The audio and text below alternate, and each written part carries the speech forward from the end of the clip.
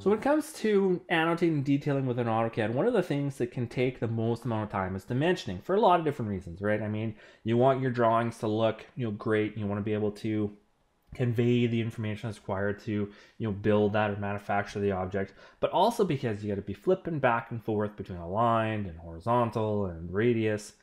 So what they've done to address this in 2016 is they've taken the dim command, which has been there for a long time, but they've really taken it out, completely reworked it, and put it back in there. So now when I start dim, what's going to happen is notice that as I roll my cursor over particular objects, I'm going to start seeing some previews popping up. So I'm going to get a preview of the type of dimension it's going to create. So I'm going to pick this circle here, and now what I can do is come out there and position that dimension where I want. If I come in here and pick this line here, notice I can come out and pick the location of that line. So the idea is that as I'm in this particular dim command, it will continue to create those dimensions for me. So if I come in here and pick this point and then come over here, notice that it's just doing a regular, linear dimension for me.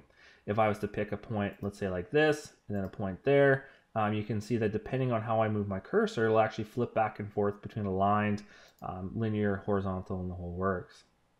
Now what I can also do is while I'm in the dim command is notice I can right click, and notice on my right click I can create angular, I can do ordinate, I can align dimensions, I can actually distribute. So it's like they took all the dimension features in one bundle and added them. So what I'm going to do is I'm going to add a dimension from here to here.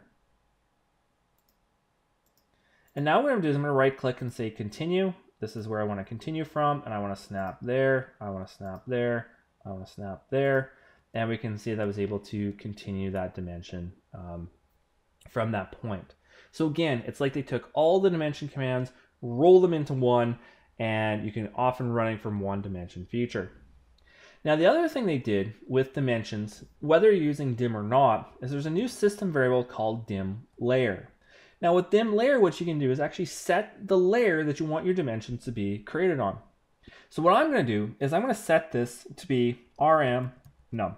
So I'm actually going to set it to use this room number layer here automatically. So I've changed this back to 0. Notice that when I click command here, I'm going to pick my points here. And even though my layer drop down here isn't changing, notice that the dimension was created on that particular room num layer. So what's great about this is you no longer have to worry, did I set it right to the right layer as I was creating my dimensions? So you can set that in your template or set it as you're going with your drawings. So a combination of those two features, I think, are going to seriously change how you dimension your drawings because you really can focus on one command and really just kind of heads down dimension your drawings.